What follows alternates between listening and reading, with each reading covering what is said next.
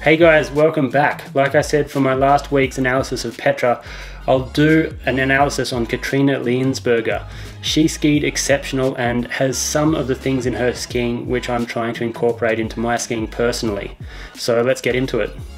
Straight off the bat, in contrast with what I was going over last week in regards to Ninja Turtleneck, Katharina is the opposite.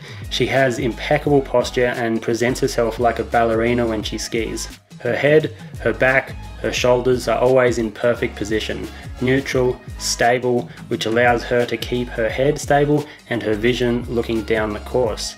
She never overbends at the waist, getting into a full taco position, or at the knee, which keeps her very centered. Overall, it gives an elegant, graceful posture to her skiing. I personally think this has a knock-on effect to how she holds her arms, never letting either of them drop. She does play the harp, and the technique of harp playing also might help her head and shoulder posture, as this is one of the staples in harp technique, which is impeccable posture and hand position. I'm not saying dropping the inside hand is the worst thing in the world. It is just something that I'm not trying to do personally in my short turns, and I think Katharina demonstrates this perfectly. Even when, in this instance, the slalom gate slaps her skis, this momentarily disengages them, and she crosses her tips also, and she didn't drop a hand or budge an inch. This was extremely impressive. It is like her upper body was glued in this position. It shows her natural reaction that has been ingrained through hours of repetition.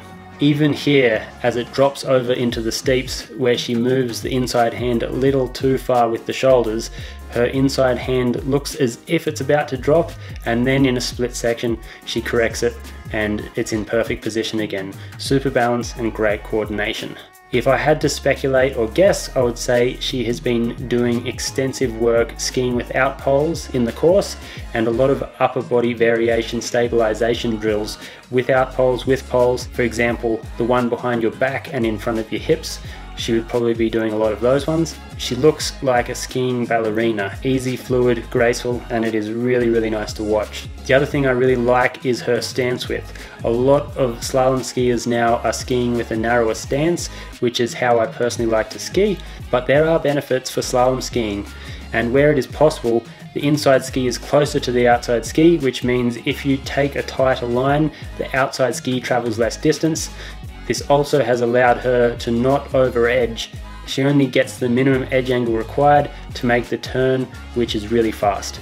She had some interesting equipment setup issues last season.